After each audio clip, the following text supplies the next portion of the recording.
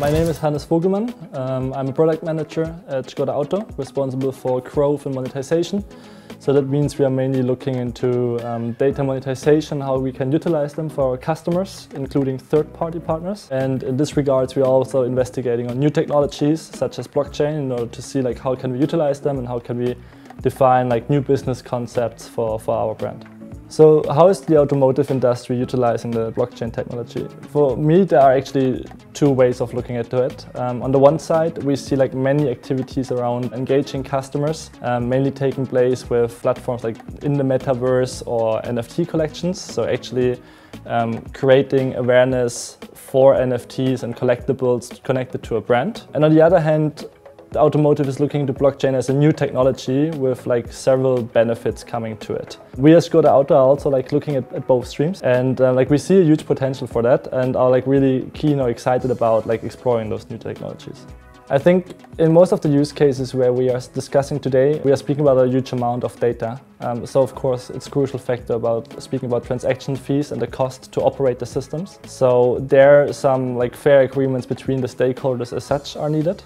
And then also about all the stakeholders who are on the blockchain. There you need to find fair agreements to act on eye level, because we are coming as automotive often very centralized environment where we always try to keep the knowledge with us. But with the Web3, with the blockchain, we are actually opening to interact with other partners on eye level, and the blockchain needs to allow those interactions like that. I think blockchain can bring a huge benefit if it comes to data transparency and data trust. We all are interested in what's happening with our data, who is working with the data, and the transparency which comes with the blockchain is a huge benefit for the customer, and it empowers our customers. And I think in the future this will be a real competitive advantage for automotive brands if you can give your customer a promise about how you're dealing with their data and how you're utilizing them. So I think data trust is the key topic.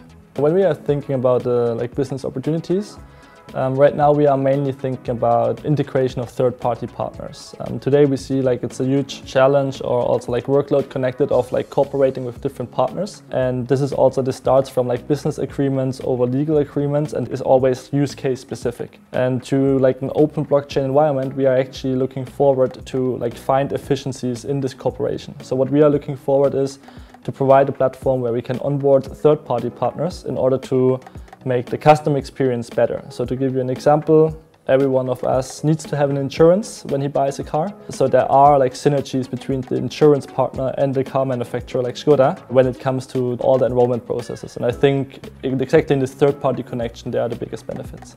For me, it's super interesting to see that especially Central Europe is playing a huge role in that. You see in Poland a huge knowledge of IT capabilities.